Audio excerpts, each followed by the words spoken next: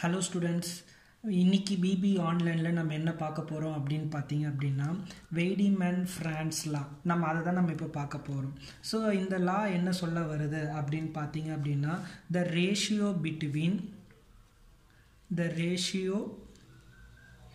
between the thermal conductivity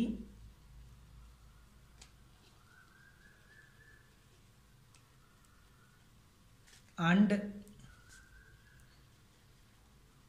electrical conductivity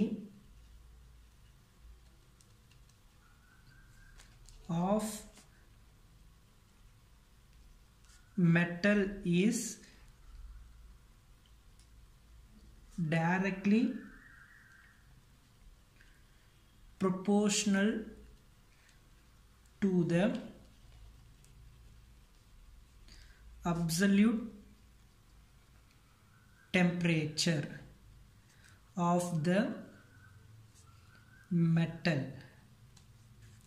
Okay, the ratio between the thermal conductivity and electrical conductivity of metal is directly proportional to the absolute temperature of the metal. இதுக்கு என்ன equation அப்படினு பாத்தீங்கன்னா thermal conductivity ratio அப்படினா so capital K is thermal conductivity and sigma is electrical conductivity is directly proportional to the absolute temperature. ஓகேங்களா so இதுதான் உங்களோட equations. So இந்த equation ரொம்ப முக்கியம். சோ இந்த ஸ்டேட்மென்ட் உங்களுக்கு தெரியல அப்படினாலும் இந்த ஈக்குவேஷனை மட்டும் நீங்க ஞாபகம் வச்சினாலும் இந்த ஈக்குவேஷனை வச்சே நீங்க ஸ்டேட்மென்ட் எழுதிடலாம்.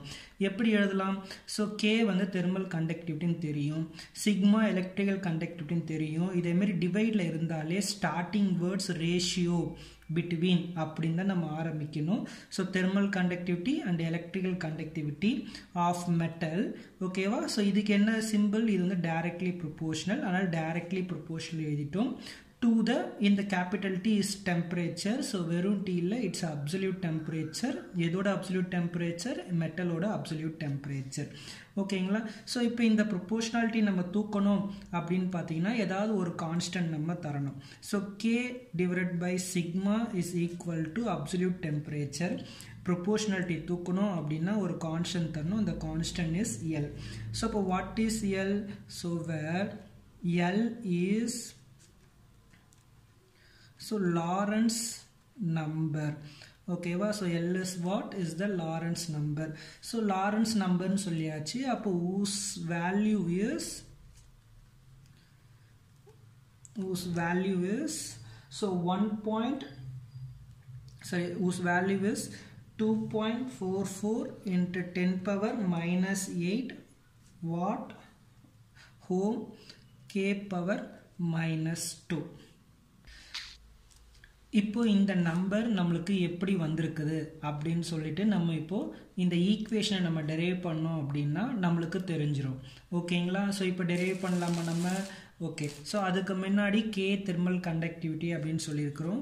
சோ thermal conductivity சோ அதோட வேல்யூ என்னன்னு பாத்தீங்கன்னா K equal to what? K equal to so N so V square and Boltzmann constant and tau relaxation time divided by 2. so this is thermal conductivity. and electrical conductivity enna? so N E square so tau divided by M. ஓகேங்களா? so இது thermal, இது electrical.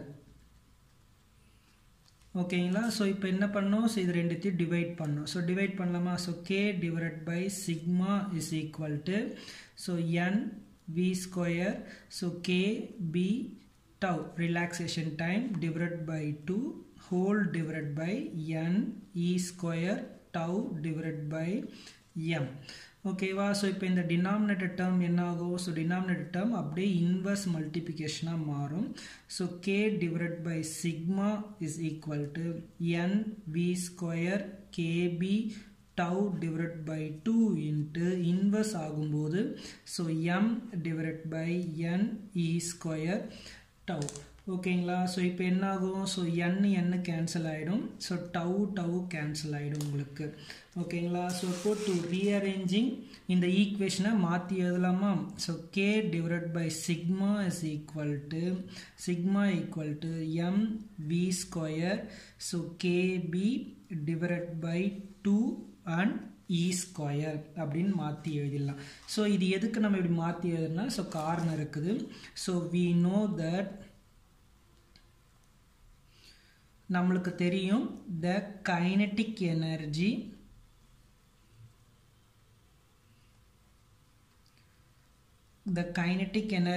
of the electron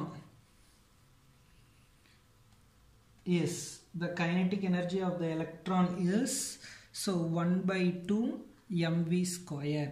so இது வந்து classical theory பிரகாரம் of mv square அப்படின்னு அர்த்தம். is equal to 3 by 2 kbt. So எதுக்கு இப்போ நம்ம 1 by 2 mv ஸ்கொயருக்கு பதிலாக 3 by 2 kbt போடுறோம் அப்படின்னா, ஸோ நம்ம இந்த தெர்மல் கண்டக்டிவிட்டி இதுக்கு முன்னாடி நம்ம 16 மார்க்கில் பார்த்தோம் அப்படின்னா, நம்ம இந்த 3 by 2 kbt வந்து கேஸாக நம்ம கன்சிடர் பண்ணிப்போம். Kinetic energy of electron considered as case. ஓகேங்களா? ஸோ கேஸாக கன்சிடர் பண்ணனால இந்த kinetic energy of the electron வந்து 3 by 2 kbt நம்ம எடுத்துக்கணும். ஓகேங்களா? 3 by 2 kbtன்னு எடுத்துக்கணும். ஸோ இப்போ என்ன பண்ணணும்? ஸோ இந்த ஆஃப் mv ஸ்கொயர் எங்கே இருக்குதுன்னு பாருங்கள், இங்கே இருக்குது. இதை தூக்கிட்டு நம்ம என்ன பண்ணோம்? 3 by 2 kbtன்னு போடணும்.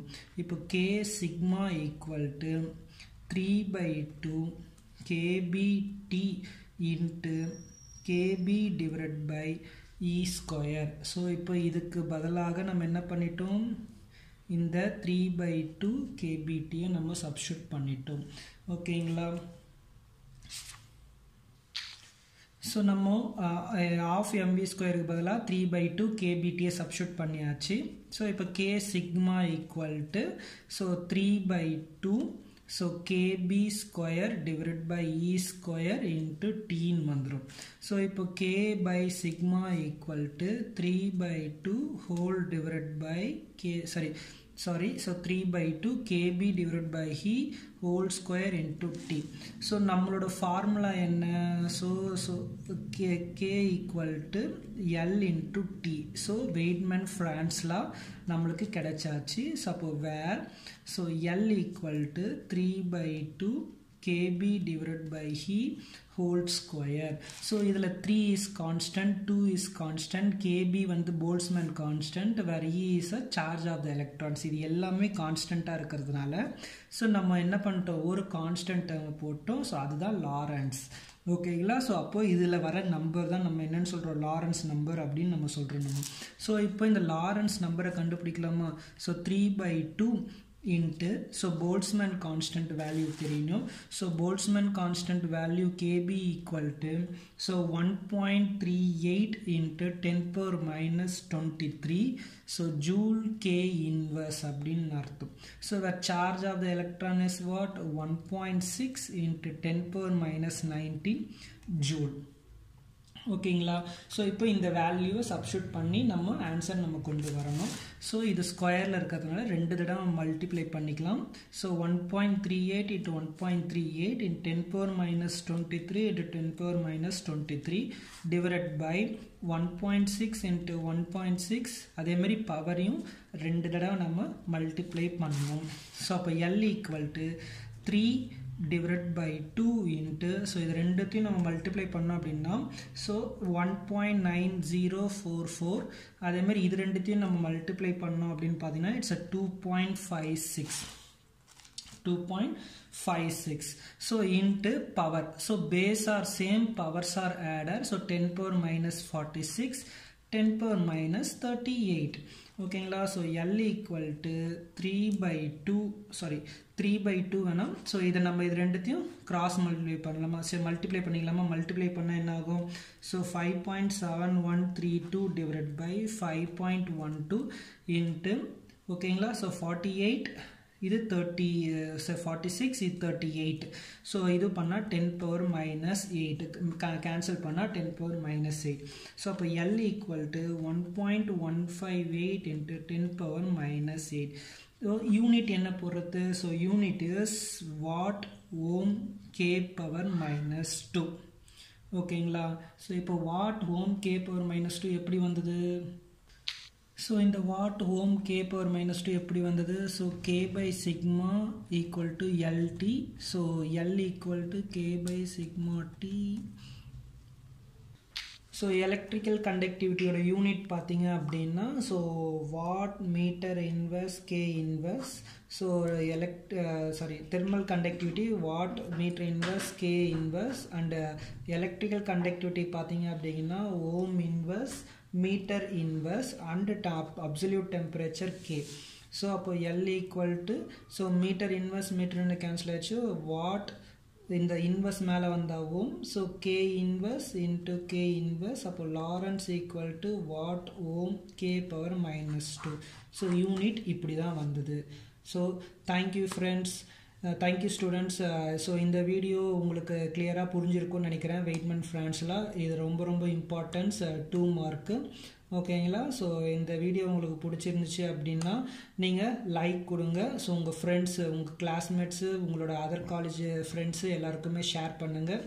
ஓகேங்களா? ஸோ சப்ஸ்கிரைப் பண்ணுங்கள், அதை மறந்துடாதீங்க. ஓகேங்களா? ஸோ இந்த எலக்ட்ரிக்கல் கண்டக்டிவிட்டி தெர்மல் கண்டக்டிவிட்டி எப்படி வந்திருக்குது, அதோட டெரிவேஷன் எக்ஸ்பிரஷன் ரொம்ப இம்பார்ட்டன்ட் 16 மார்க். அதை நம்ம நெக்ஸ்ட் கிளாஸில் நம்ம பார்க்கலாம்.